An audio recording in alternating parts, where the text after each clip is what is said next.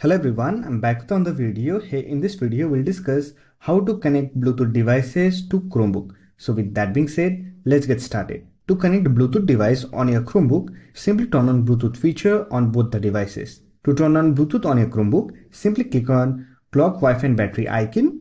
Here click on Bluetooth option and turn on the toggle. After that, to pair a new device, simply click on pair a new device option and it will search for nearby Bluetooth devices.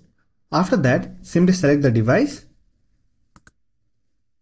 and wait for the pairing process. And here you can see your Bluetooth device has been connected to your Chromebook. There is also another method to connect your Bluetooth device.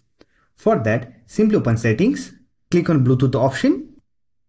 Here click on pair new device and it will search for nearby device.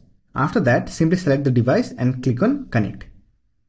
Now, if you want to remove previously connected Bluetooth device from your Chromebook, then from here, select the Bluetooth device and click on disconnect, or you can also click on forget.